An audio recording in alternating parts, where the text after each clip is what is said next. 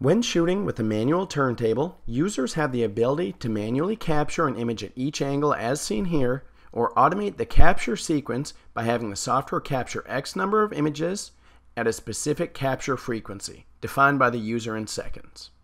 In either workflow, as images are captured, they're instantly uploaded to the program.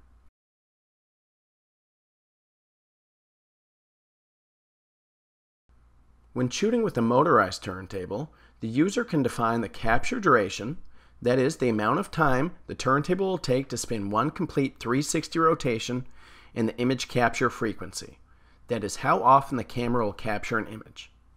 In this example, we have chosen to capture an image every 4 seconds for a duration of 1 minute 40 seconds. After pressing go, image capture is completely automated through software control, and as images are captured, they're uploaded into the program.